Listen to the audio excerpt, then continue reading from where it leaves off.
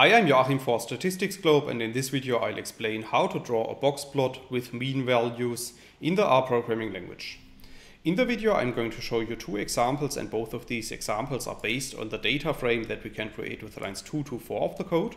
So if you run these lines of code, you can see at the top right of RStudio that a new data frame object appears, which is called data. And if you click on this data frame object, you can see that a new window appears, which is showing the structure of our data frame. And as you can see, our original data frame contains of two columns, whereby the column values contains numeric values and the column group is a grouping indicator for the different box plots that we want to show in our plot. Now, in order to draw these data as a box plot, it also makes sense to aggregate our data to a data frame that is called data means. And in this data frame, I'm storing the mean values of each group.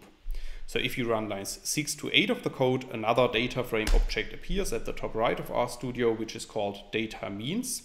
And if you click on this data frame, you can see that we have created a new data frame, which is consisting of two columns, whereby the first column is containing the four groups of our data, and the second column is containing the corresponding mean values of each group.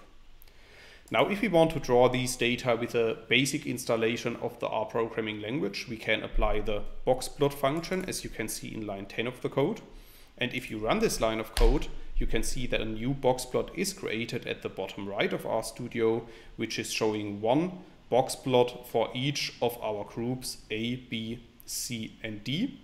However, by default, the Boxplot function is showing the median values in the middle of each boxplot. And in this tutorial, I want to explain how to add the mean values on top of this. So for this, we first need to apply the points function, as you can see in lines 11 to 14 of the code. And within the points function, I'm using our data means data frame object that we have created before. And I'm plotting a red point at each mean value for each of the box plots. So if you run lines 11 to 14 of the code, you can see that our plot is updated. And as you can see in each box plot, one new red dot has appeared. And these four red dots correspond to the mean values that we have stored in our data frame data means.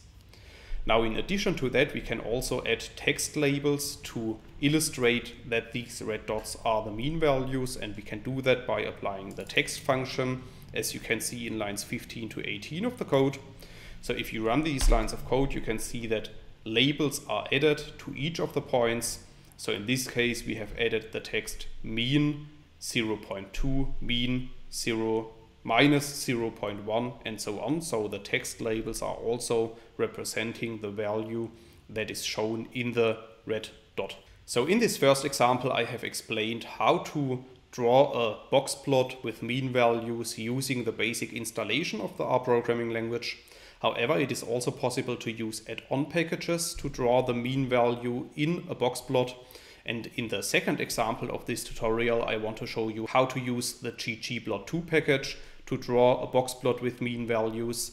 And in order to use the functions of the ggplot2 package, we also need to install and load the ggplot2 package, as you can see in lines 20 and 21 of the code. I have installed the package already, so for that reason I'm just going to load it with line 21. And after running this line of code, we are able to use the functions of the ggplot2 package, such as ggplot, g-on-boxplot, and stat-summary. And in order to draw a box plot, we need to apply the first two lines of code.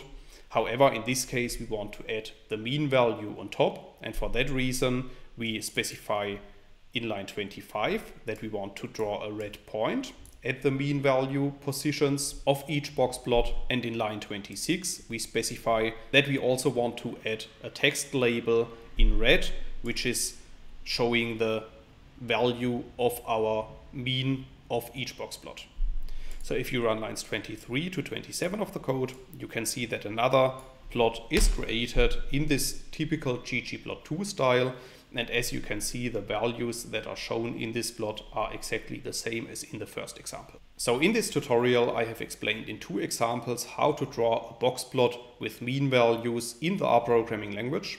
However, in case you want to learn more on this topic, you could check out my homepage statisticsglobe.com, because on my homepage I have recently published a tutorial in which I'm explaining the code of this video in some more detail, and I will put a link to this tutorial into the description of the video.